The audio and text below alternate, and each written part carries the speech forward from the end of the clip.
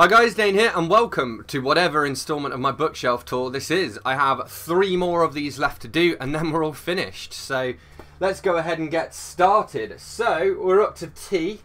So we will start with these. So here we have Mind the Gaffe by R.L. Trask, the Penguin Guide to Common Errors in English. And this is basically common grammatical and spelling mistakes and that kind of thing.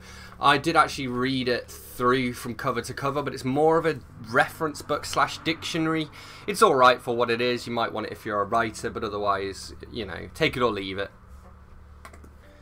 Then we have some Dave Trott, and Dave Trott's incredible. So here we have 1 + 1 = 3, a masterclass in creative thinking, and here we have predatory thinking as well. So basically he has this very distinct writing style where he writes in short sentences. So I'm going to read you one of his little stories, and you'll kind of see how you get some wisdom from it. Okay, so this is the first one in this one, in 1 + 1 = 3. In 1988, Nicholas Winton's wife was going through their attic. She came across a scrapbook. In it were hundreds and hundreds of names and addresses. She'd never seen them before. She asked her husband what they were. Then he told her this story. In 1938, Nicholas Winton was going skiing in Switzerland when Kristallnacht happened.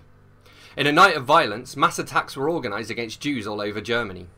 Jewish homes, hospitals and schools were looted and burned. Over 1,000 synagogues and 7,000 businesses were destroyed. Nearly 100 people were murdered and 30,000 were arrested and sent to concentration camps. It was the start of the Nazis' campaign to systematically destroy the Jewish race. Nicholas Winton had friends in Prague. He cancelled his skiing trip and went there instead. It was obvious Germany would invade Czechoslovakia next, and every Jewish person there would be exterminated. Families were desperate to save their children. The British government had agreed to allow unrestricted immigration of refugee Jewish children. All they needed was £50 each and a place to stay. Nicholas Winton decided to take action. He set up an office in the dining room of his hotel in Prague, made lists of hundreds of children he would help escape the Nazis. Then he travelled back to Britain to arrange the money and the homes. He arranged for 669 children to escape to Britain, children who wouldn't otherwise have survived. We know this because after the children left, their parents perished in the concentration camps. Nicholas Winton never mentioned it to anyone because he felt frustrated that he hadn't done more. Later, in 1988, he was in the audience at the recording of a TV programme. Suddenly, the host began talking about Nicholas Winton. She introduced the lady next to him. The lady, now in her 50s, was one of the children he had saved. The lady said thank you over and over again. She kissed his hand and held it to her cheek. And he had to wipe his eye as the good he had done became real to him in human terms. Then the host asked if there was anyone else in the audience who owed their life to Nicholas Winton. And the entire audience stood up. People who had families of their own, wives, husbands, children, grandchildren. And Nicholas Winton didn't quite know what was happening. First he looked to one side, then the other, and then behind him. Then he stood up and looked all around him. And he couldn't believe it. The entire audience, every single person in the TV studio, was standing up, smiling and thanking him.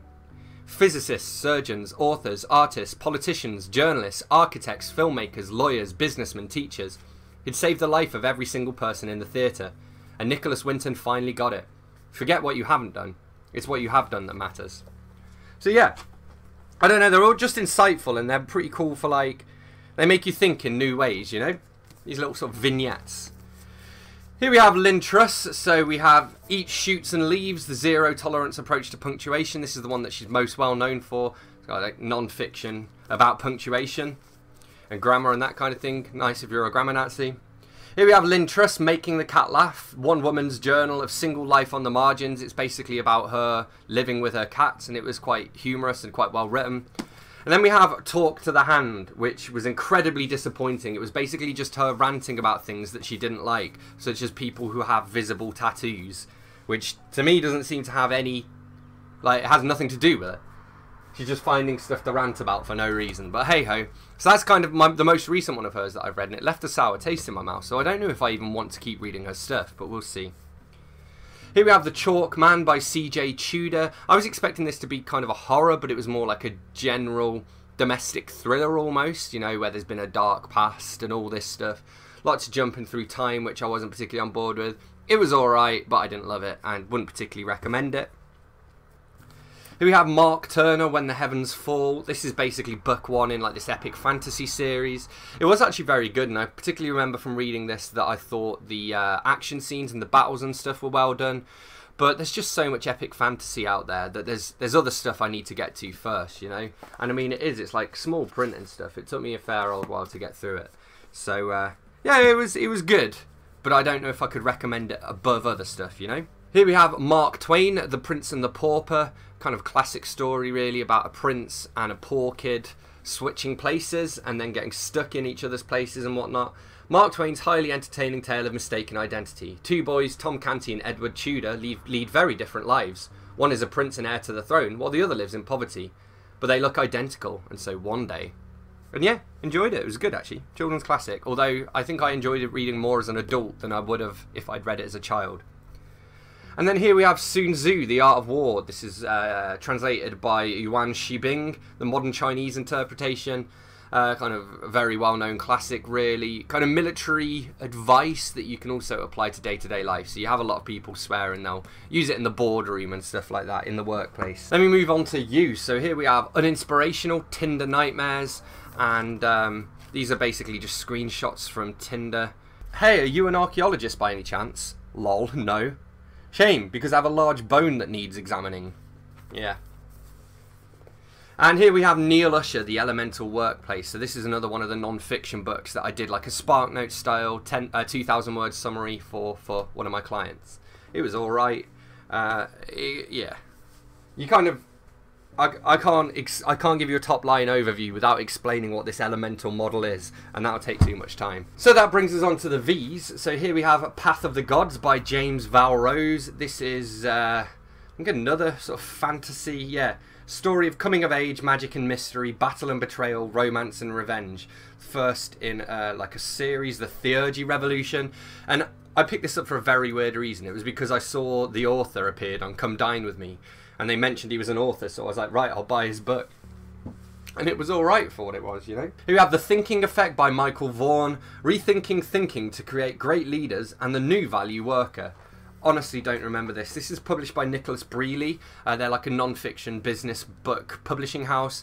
They used to send me quite a lot of their new releases, and this was just, you know, one of many. That brings us on to Gary Vaynerchuk. So we have here Ask Gary V, one entrepreneur's take on leadership, social media and self-awareness.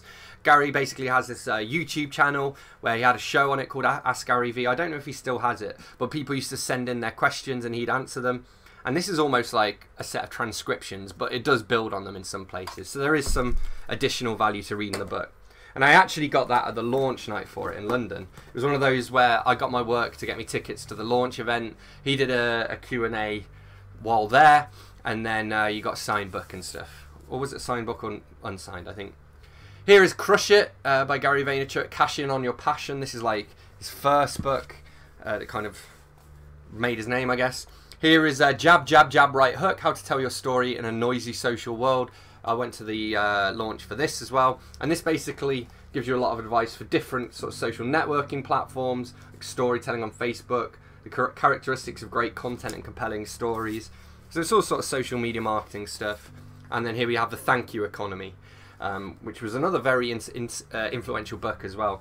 If you're interested in learning more about Gary Vaynerchuk, I would suggest checking out his YouTube channel, because he's very much, you know, he has, I think, over 1 million subscribers, and he's very much a well-known thought leader. So I think if you check out some of his videos, you'll get a feel for his personality, because his personality comes through in the books. Here we have Pulse by Vino, Venitas and Anntidote. So Vino has a YouTube channel where he shares poems, and this is basically poetry and then accompanying artwork as well. I'm going to read you a short one. I'll read you this one here. This is intro to chapter 5, moving on. As koi dream of donning dragon scales, I dream of morphing into myself. I stand ready to sail into stories that charts are yet to show, so my grave will be engraved with words I've come to know. Each honest heartbeat hums the honour of my mission. I'll map out my Atlantis, so break the anchor's bones and hear the motors moan. No time for tears or fears, this seafarer steers out to sea.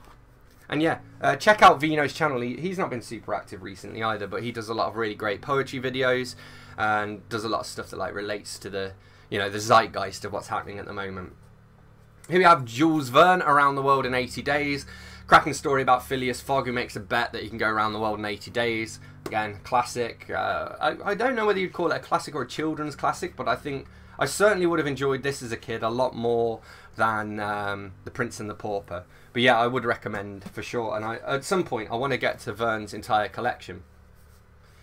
Here we have The Soul Thief by Majanka Verstraete. This is from the Angel of Death series, kind of YA paranormal, I guess you'd call it. She used to be published, oh, it is here on the back, young adult / paranormal. She was published by Book Troop, who published my first book, and she was younger than me. So I was like, oh, that's cool. So that's literally why I bought it, because she was, you know, a reasonably successful author who was younger than me. Only by a year, but still. And I think she's Belgian as well. Nice woman.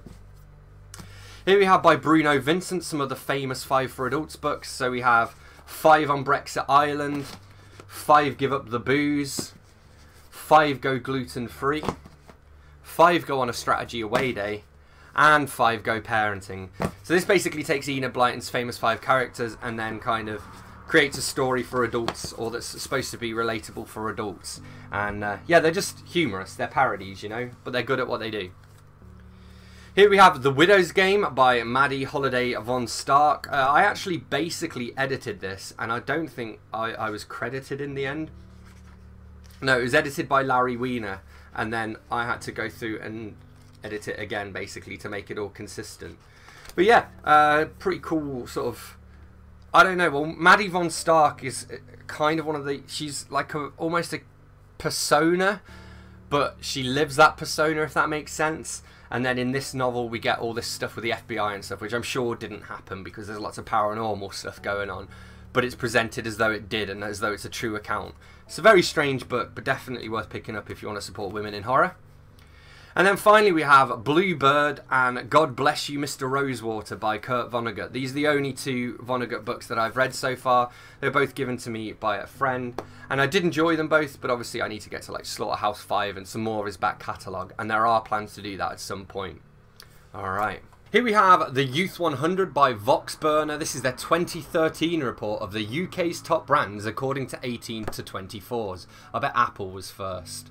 I bet it was Apple. Oh, number 1, YouTube. Where's Apple then? They're not doing so well. They're number 18th. So it goes YouTube, Amazon, Google, the BBC, Ben & Jerry's. Would not have called that. I reckon that's probably changed in the years since then. Here we have Building Facebook Applications for Dummies by Richard Wagner, not the composer. I don't know why I read this, because I did actually have to build like 1 or 2 Facebook apps, but they were basically just... Do you remember back in the day when you had like custom tabs on Facebook? And because of where I worked, we didn't really have a web developer in-house, so I had to, with my limited knowledge of HTML, develop these like bespoke pages for these brands. But I don't know, good practice, I guess. Here we have Ben Wakeling, When Dan Lived in the Woods, and this is an indie novel basically about this guy who's just having a crappy time at work and decides, I'm just going to run away from it all and go and live in the woods. And then this kind of follows what happens. And this was really well done, actually. Probably like up there with my top indie novels, and I would definitely recommend this, especially if you've ever felt the same, like you felt like, oh, I just want to leave everything behind. Here we have Arthur Waley, Chinese Poems, and these are all selected and translated by him. I just picked this up because it looked interesting. It's a 1949 edition, volume produced for sale only to members of the Readers' Union. For example, Wedding Song here. My lord is all aglow. In his left hand he holds the reed pipe. With his right he summons me to make free with him. Oh, the joy! My lord is carefree. In his left hand he holds the dancing plumes. With his right he summons me to sport with him. Oh, the joy. Okay, here we have Alice Walker, The Colour Purple, obviously a classic. It deals with lesbianism and homosexuality, deals with race and race religions. It deals with all kinds of things like abuse and alcoholism. Set in the segregated world of the Deep South between the wars, Celia has been raped by the man she calls father. Her 2 children are taken away from her. She has been forced into an ugly marriage. She has no one to talk to but God. And yeah, just amazing novel, amazing. Really, it's one of those that definitely everyone should read. Here we have Vivian Ella Walden, Eating from the Cherry Tree. This is another book that's... I've read quite a few of these for some reason. Memoirs by, like, madams or whatever. So it says here, Eating from the Cherry Tree is a dynamic, unique and totally revealing memoir of one of the most notorious and successful madams the UK has seen in recent years. The book is inspired by Vivian Ella Walden's unique life experiences that lead up to and behind her brothel doors. And here's a photo of her during her 65th birthday. I mean, she's looking pretty good for 65, I would say. If I'm alive at 65, I'll be happy. Right, here we have a collection of Danny Wallace. Shout out to Cats and Camera, because I know she's a fan of his as well. Danny Wallace is like a British, I suppose he's part comedian, part journalist, part broadcaster. He also used to be the flatmate of Dave Gorman as well. He's one of my favourite comedians, who's also written some books. So here is Awkward Situations for Men. This is all non-fiction, by the way. Danny Wallace in the Centre of the Universe. This is one of the quick reads. This is Friends Like These, in which he goes back and like meets up with all of his old best friends from when he was a kid, and they have like a reunion. Here we have Join Me, which is the true story of a man who started a cult by accident. So basically, he put an advert in a newspaper just saying "Join Me," and then his phone number, and a load of people joined, and eventually he ended up with his own cult. Here we have More Awkward Situations for Men. So this is basically, I think he wrote a column called Awkward Situations for Men, and that's what these books are. So it's like, how do you react when you realise that yesterday's underpants might still be in your trousers? What do you do if you think you might have a man crush? And what happens when you realise you may have accidentally ordered your wife a prostitute for her birthday? Alright, we have here Random Acts of Kindness. So these are 365 Ways to Make the World a Nicer Place by Danny Wallace and his Karma Army, which I believe his Karma Army is like the evolution of his cult. But it's like, buy a tub of coleslaw for a Portuguese man called Rui. That's what one of his cult members did. Laugh at someone's story, even if it is quite frankly terrible. If someone stops you and asks you to take part in a survey, fight your instincts. Do the survey as best you can. Tell a customer service advisor you enjoyed their choice of holding music. So yeah, just quite, you know, a nice little laugh, but also a nice way to make the world a little bit better. Here we have Who is Tom Ditto, which is basically his first novel. I think I'll just read the blurb here. Tom got a note from his girlfriend. She says she hasn't left him, but that she's gone. But where the hell is she? When is she coming back? And what is Tom supposed to do in the meantime? With each new clue to Hayley's whereabouts, Tom is forced to question whether he truly knows his girlfriend at all. Because who is Hayley really anyway? Who is this other strange girl following him? And who, for that matter, is Tom Ditto? Oh, finally we have Yes Man, which is also turned into a movie starring Jim Carrey.